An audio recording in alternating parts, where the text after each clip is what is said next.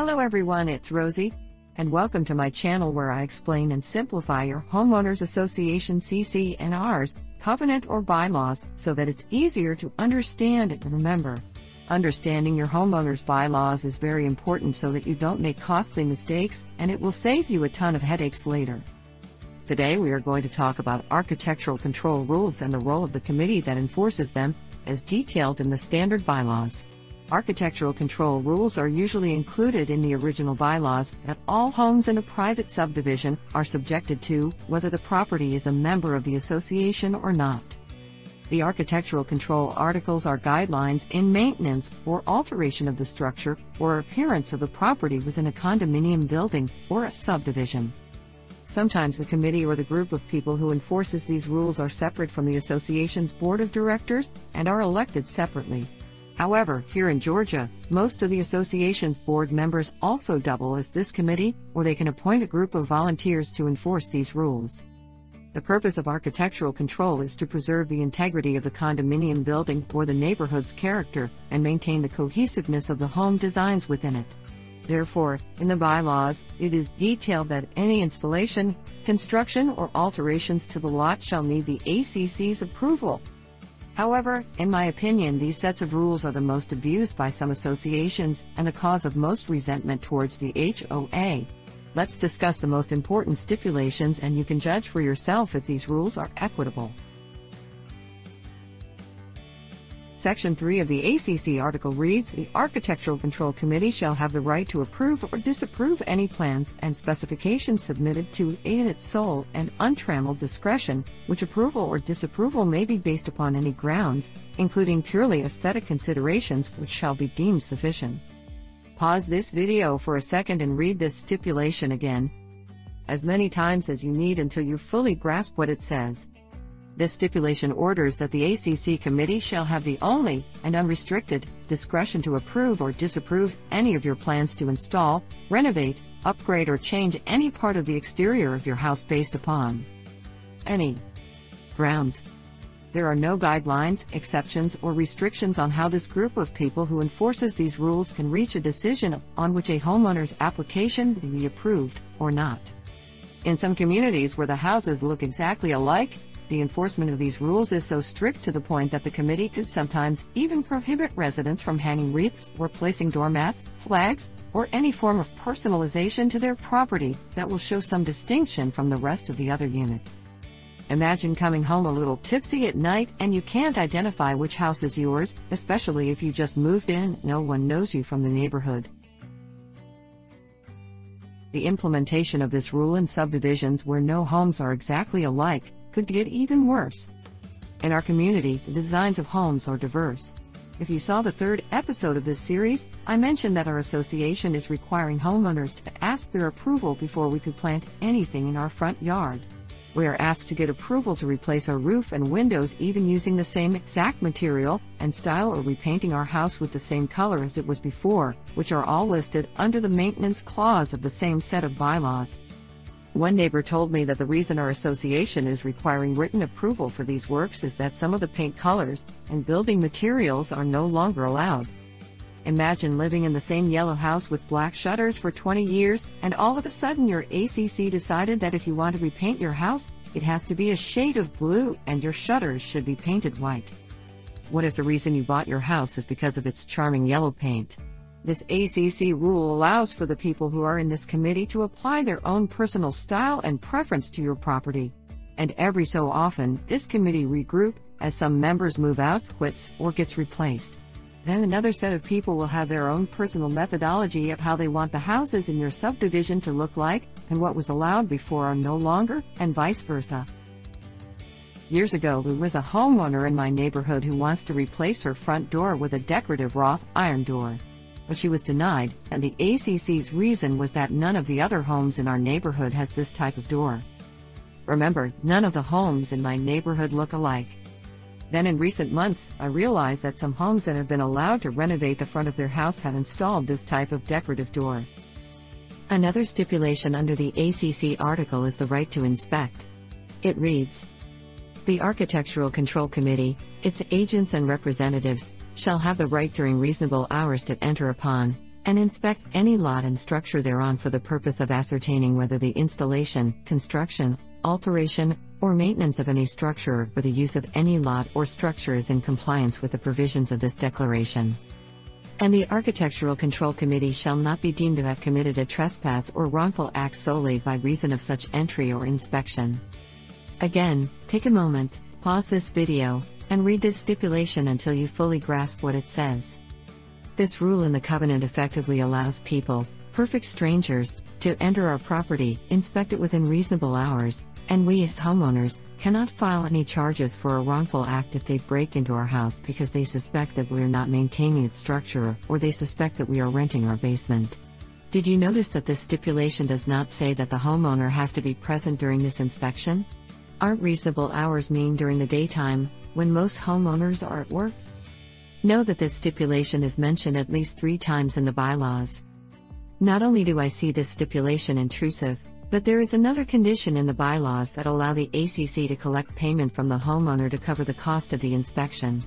And since it doesn't say that this fee is only justifiable if and when they see a violation committed, they can insist to collect this fee even if they didn't find anything.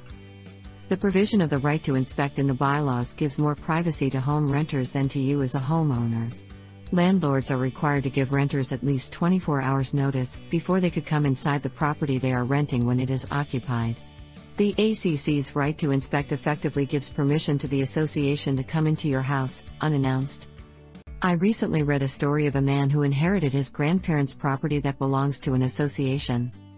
This association requires that every homeowner's garage be inspected bi-weekly to make sure they are not using it as a storage. When he refused, they went to as far as breaking the lock on his garage door so they can get in. What caught my attention to this article is when the writer described his tenacious HOA helmed by a group of power-hungry, greedy busybodies who made it their mission in life to get the entire neighborhood under their control. It downright fits the description of the HOA board members and the managing company that runs our subdivision. I thought that this person lives in my neighborhood, and they are talking about the association where my house belongs. If you would like to read his whole story and how he was able to get his sweet revenge, the link is on the description box below. Section 6 of the ACC article also gives the committee representatives and their agents the right to enter your premises and remove any and all structure or construction you may have put in on the basis of nothing but their own opinion that you have committed a violation. You have 15 days after they send you a letter via certified mail detailing the nature of your infraction, and to stop and remove any and all improvements you may have done to your home. On top of this, you are also liable to pay any cost that the ACC or its representatives may have incurred during their inspection. Another story I read was from California, where the association was demanding that all homeowners keep their garage doors open between the hours of 8 a.m. and 4 p.m. or face an immediate hearing notice and a $200 fine.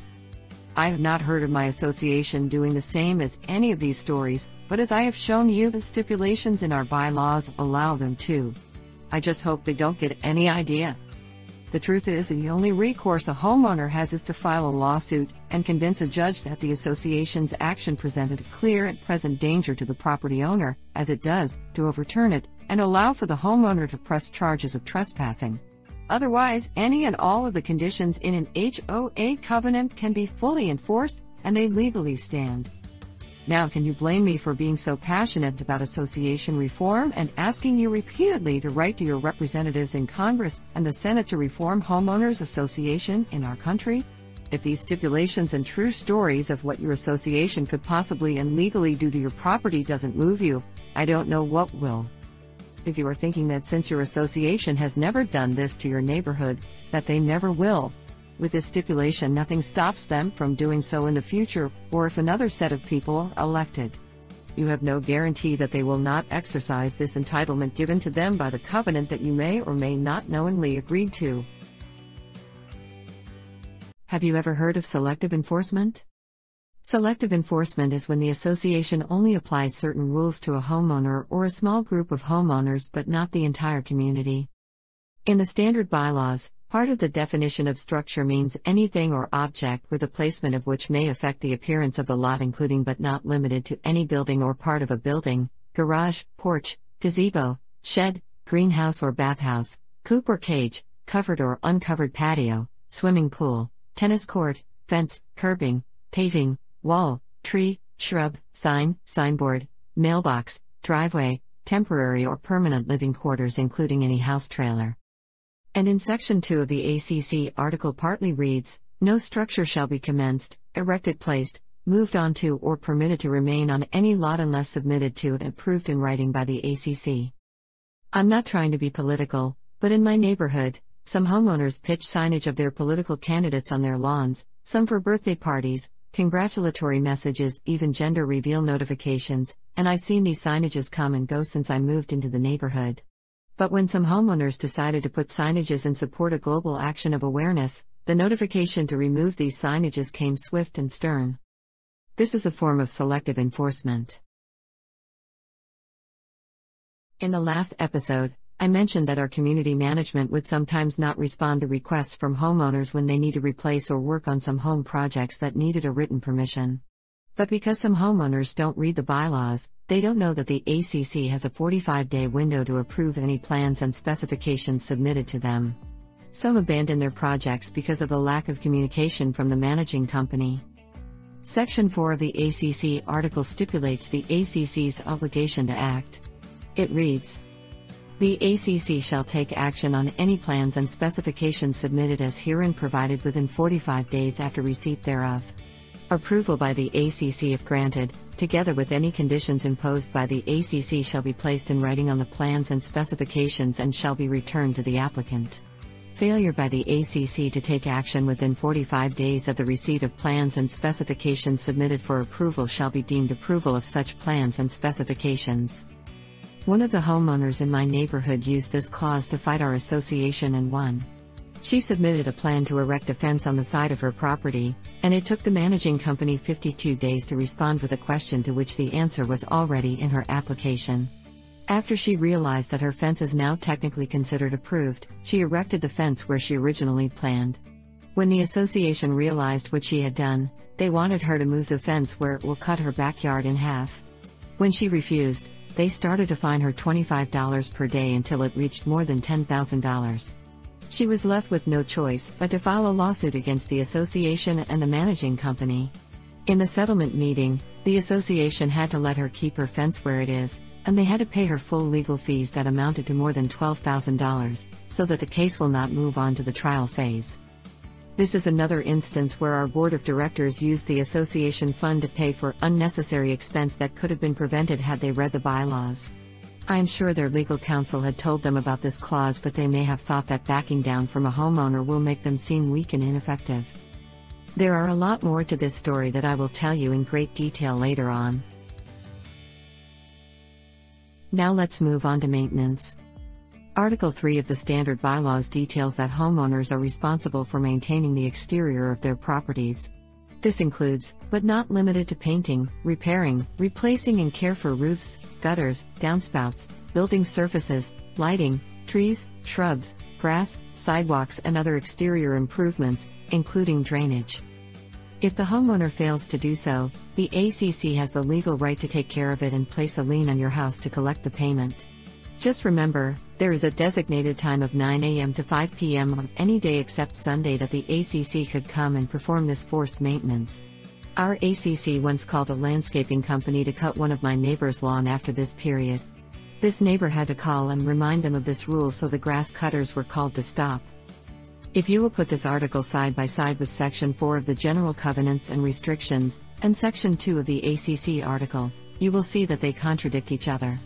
Since the bylaws direct the homeowners to be responsible for maintaining the integrity of their property and ensure its neat, attractive and safe condition, why then are the homeowners required a written approval from the ACC before any construction could take place without citing any exceptions? This is the stipulation that our ACC goes by that forces homeowners to wait for a written approval from our managing company that could sometimes take forever before they could replace elements of their home's exterior, even when they are using the same materials or colors. We are all out of time now, so we're going to discuss the election process, and your right to obtain your association's financial records in our next episode. Once again, if you have anything to add, correct, or want to share your own HOA story, Please feel free to leave a comment below and don't forget to click like, share, and subscribe, so you will be notified when another video is up. Until next time, stay safe and be well.